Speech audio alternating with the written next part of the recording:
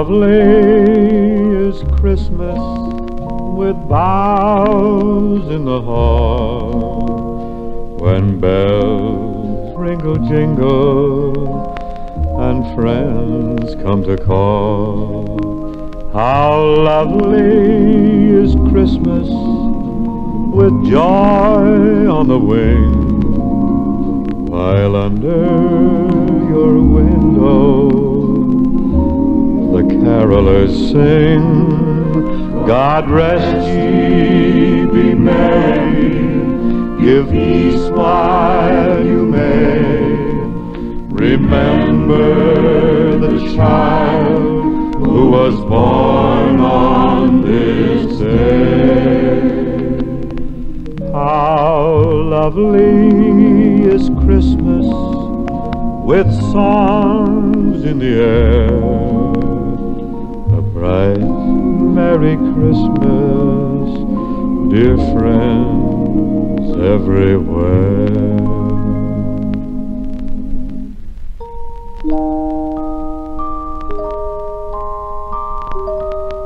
You know, there have been almost 2,000 Christmases since that first one so many years ago. But the one I'm thinking about right now took place more than 100 years ago in the dark wilderness of western Kentucky. See, there was this cabin all by itself at the edge of a forest. Next to the cabin was a clearing in the woods, but the clearing wasn't near big enough because the father had only one axe and he had to do all the chopping by himself. He had a wife, though, and a little boy. His name was young Jethro. Young Jethro was trying, to help as best he could, but how many trees can a small boy chop down in one day? Not very many. He's lucky if he gets a few bushes, especially if you don't have an axe of your own. So young Jethro used to say to his pa, I sure wish I had me a magic axe. I'd pitch in there and I'd chop away an acre or two in no time at all. Then we could have a fair-sized garden patch and maybe some space for an apple tree. That's what young Jethro dreamed most about, an axe and an apple. Is that all you want, an axe and an apple? His pa asked him. Well, said young Jethro, I sure got me a hankering for something else, but I hate to be asking for things that are hard to get. Well, his father didn't ask him any further, but the thing that young Jethro was really hankering for was a buckskin jacket. One of them with fringes on it. Sometimes, like when he thought there was nobody around, you could hear him singing to himself like this. An axe, an apple, and a buckskin jacket. Oh, what a sight they be. An axe, an apple, and a buckskin jacket. That's all I want for me. Well, you don't want much. Just a little bitty bit. I'll say you don't want much. Just a little bitty bit. You don't want much. Just a little bitty bit. So what do you think you're gonna get? An axe, an apple, and a buckskin jacket. Take one and two, make three. An axe, an apple, and a buckskin jacket under a Christmas tree. Oh, you don't want much. Just a little bitty bit. Oh, you don't want much. Just a little bitty bit. You don't want much. Just a little bitty bit. So what do you think you're gonna get? Now, this cabin I told you about was so remote from any kind of a store, and Jethro and his pa had been so busy trying to clear out that field that, well, nothing much had been done about Christmas. But along about noon of the day before Christmas, the father said to young Jethro, he said, son, you better start to get ready now. We're all going on down to the store with a few eggs and see what we can swap them for. But young Jethro, who still hadn't figured out what he's going to give his folks for Christmas, said he didn't think that he wanted to come along. Fact is, there was nothing young Jethro liked better than going down to that store, but he also wanted a chance to be alone, to work out some kind of a surprise for his ma and pa. Well, said his father, you just do what you think best. You got your dog Pepper here for company. We'll be back before sundown anyhow. So young Jethro, he stayed behind while his ma and pa hid it out through the forest. By gollies, what am I going to get Ma and Pa for Christmas, Jethro asked himself. I know what. I'm going to chop down all them trees and pull up all them stumps. By the time they get back, there'll be plenty of room for a garden patch. Maybe some space for an apple tree. So he grabbed hold of his pa's axe and he crossed to the first big tree. Well, the axe was too big and young Jethro was too small. All he could do was just make a few nicks in the side of that tree, hardly peel the bark off. Well, as he was chopping, a few flakes of snow began to fall. You know, evening and darkness always come sooner when it's snowing, and soon it was snowing hard, and young Jethro said to himself, well, Ma and Pa sure ain't going to get back before sundown. This snow will hold 'em up. So he went back to the cabin and he waited at the window. Hours later, there was still nobody in sight. The snow had stopped and the moon was out. The trees were bent low with the weight of the snow, and one of the biggest trees looked like a huge lumberjack with snow on his mackinaw. One of the smaller trees, a kind of bushy one, looked like a man with a pack on his back. One of the trees with some icicles clinging to its branches looked like a frontiersman in a buckskin jacket. The icicles kind of looked like fringes. Was he dreaming to see such things? Well, it's kind of hard to know, especially around Christmas time, when a boy is dreaming and when he's awake. Boy at a window, a dream in his heart. What's in his dreaming? A pony and cart. Boy at a window, a gleam in his eye. What makes that gleaming a star in the sky? He can't tell a soul the half of his plan. Dream, little boy, scheme, little man. Boy at a window, if only he knew, somehow, someday, his dream will come true.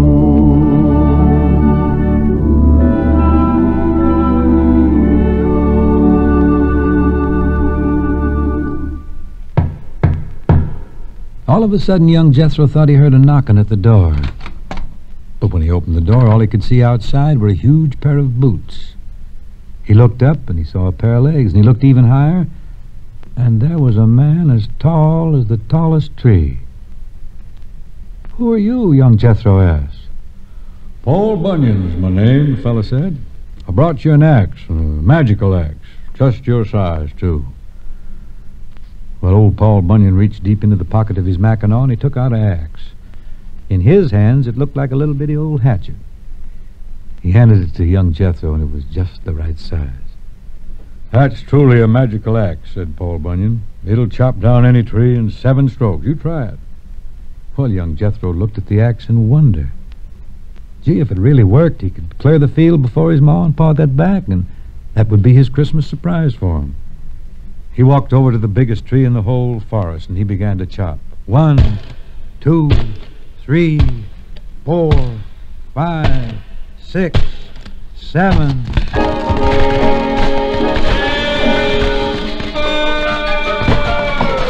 Young Jethro swung his mighty axe.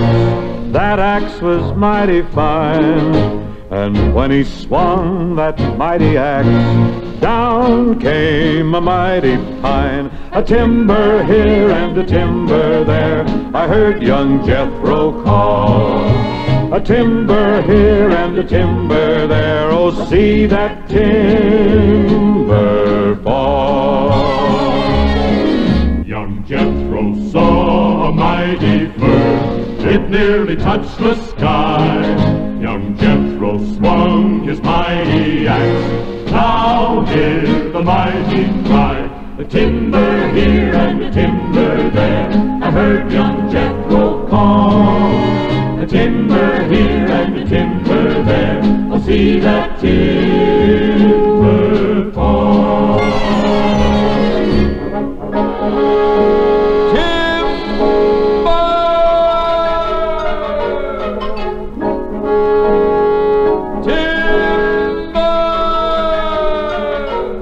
young Jethro swung his mighty axe. Paul Bunyan showed him how. They helped to clear this land of ours, so there'd be room to plow. A timber here and a timber there, I heard young Jethro call. A timber here and a timber there, oh, see that timber fall. Timber!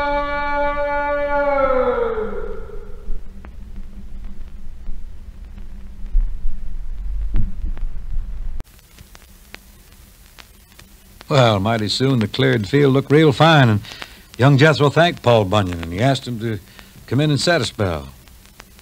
"Oh, I can't come in," Paul said. "I can only put the toe of my boot through the door, but it'll get my toes warm. Do you mind?"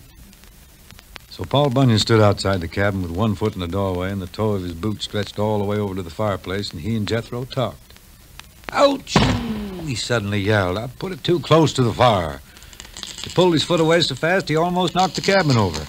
"Careful here!" "Whoa!" young Jethro hollered, but Paul grabbed the chimney with one hand and he steadied the walls with the other, and that way the cabin didn't topple over. And then away in the distance, coming closer, young Jethro heard somebody singing.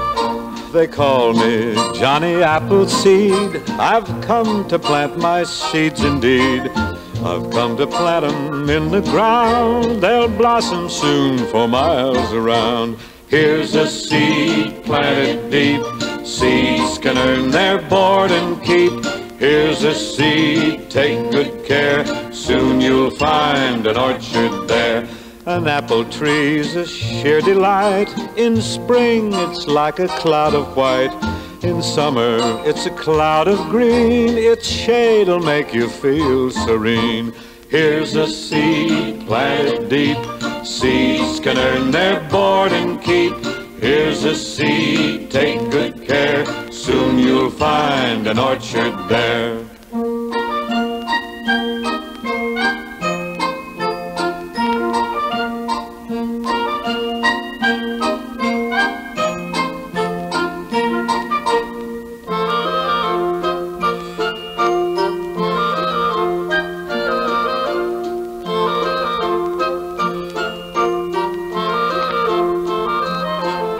In autumn, you'll see overhead the apples now are rosy red. You pick 'em, they're sweet to eat. An apple's such a wondrous treat. Here's a seed planted deep. Seeds can earn their board and keep. Here's a seed, take good care. Soon you'll find an orchard there. Soon you'll find an orchard there. Cracky, sure enough. There, right outside the cabin, stood Johnny Appleseed. A pack of apples on his back. "When I heard you chopping and clearing away that field," Johnny Appleseed told him, "I figured I'd better hurry out here and give you a present." He reached into his pack and he took out an apple. "Now, you save the seeds from this here apple," Johnny told him, "and when spring comes, you plant 'em. Then you hope, and they'll grow into trees, and they'll bear you the nicest fruit you ever did see." Just then, from outside the cabin, they heard somebody cry, "Hey there! Anybody inside?" "Who is it?" young Jethro asked as he hurried to the door, crawled over the toe of Paul Bunyan's boot, and went outside. Johnny Appleseed was scurrying along after him. There he was, Daniel Boone. And guess what he was holding in his hand for young Jethro to see? A buckskin jacket with fringes on it. Well, Daniel Boone explained how he thought young Jethro was about the best frontiersman he'd ever heard tell of. Why, clearing away all that land like that, taking care of the cabin all by himself, and, well, he just had to bring him a buckskin jacket like the one he used to wear when he was a boy. "I hope it fits," he said. "It's kind of a magical shirt. Gives you courage." "I'll try it on right away," young Jethro said. Well, it fit him just perfect. And Daniel Boone was right. It sure did give him courage. Just like Paul Bunyan had given him strength, and Johnny Appleseed had given him hope. "Oh, boy, look how it fits," he shouted happily. Well, it pleased all of them. Paul Bunyan, Daniel Boone, and Johnny Appleseed. It pleased him mightily to see young Jethro in that jacket. Of course, it pleased Daniel Boone so much that he told Jethro the story of one of his great adventures.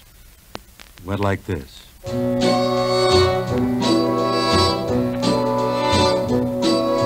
One pitch dark night on Rogers Creek, I heard a twig go snap. That was a sign the foe was near, and I was in a trap. Were you lost? No, just bewildered. Were you caught? No, just surrounded. Were you brave and were you courageous? Well, wait and see. Now, when I heard that twig go snap, I found me a holler log. I knew they'd never find me there. Besides, there was a fog. Were you lost? Nope, just bewildered. Were you caught? No, just surrounded. Were you brave and were you courageous? Well, wait and see. Now inside that log I hid myself. I heard their feet go by. Must have been 1,000 braves, while I was only I. They pitched their camp around that log, and then they went to sleep. Just no chance for my escape.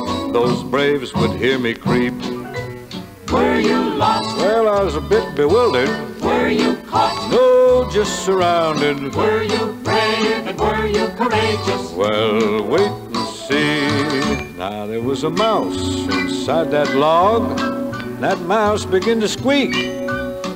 Old Indian gave that log a kick, and he rolled it in the creek. Well, I clumb outside and I swum ashore. Thus I got away. Those Indians never saw me once. That's why I'm here today. Was I lost? No, just bewildered. Was I caught? No, just surrounded. Was I brave and was I courageous? Well, What happened to the mouse? well, that wasn't no mouse, that was me. And that's what you call escaping by a narrow squeak. Well, of course, young Jethro thought that was just a wonderful story. He was just about to tell one of his own. When he looked up and they were all gone. All he could see in the moonlight was a big, tall tree that looked like Paul Bunyan. A smaller tree that looked like Johnny Appleseed, and a real strong-looking tree with icicles on its branches that looked like Daniel Boone. Next thing, it was Christmas morning, and young Jethro woke up to find himself lying on his bed in the loft of the cabin. He couldn't even remember how he got there. He felt his arm to see if he still had on the buckskin jacket. Instead, he felt the flannel nightgown that he always wore. Tried not to feel disappointed, and then he climbed down the birch pole ladder, and there by the fireplace was a little Christmas tree with some shiny doodads sparkling on it. And underneath the tree, there were 3 presents, all wrapped up in Tinsley paper. "Merry Christmas, son," his ma and pa said to him. "Merry Christmas to you," he said. "You sure were sleeping sound when we finally got through that snow last night," his pa said. "Like to never got here." Well, Jethro kept staring at those 3 presents under the tree. "Hey, how'd you like to open your presents?" his father said. The first was a long green package. He opened it very slowly. He could feel a handle, and he tore the paper away. It was an axe. It had a hickory handle, and the blade was gleaming. The second was a small package in blue. It felt like a ball, but when he tore the paper away, he found an apple, and it was rosy red. The third package was wrapped in red. He tore the package open, and there it was, a buckskin jacket. Buckskin jacket with fringes on it, too. Oh, young Jethro could hardly speak. He went to the window, and he sneaked a look outside. The field was still there, with the trees still in need of chopping. "I was going to give you a surprise," he said. "I was going to clear away that whole field, but your axe was too heavy." His father smiled at him, and he said, "Well, maybe we can do it together now. Shouldn't take us too long with that axe you got." Well, young Jethro allowed that it wouldn't. "Then we'll have a fair-sized garden patch," he said, and some space for an apple tree. "Someday soon," his father said.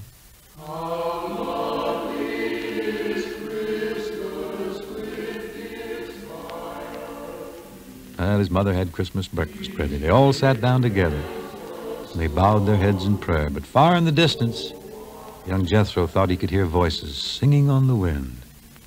And then he looked up at his mother and his father, and he smiled.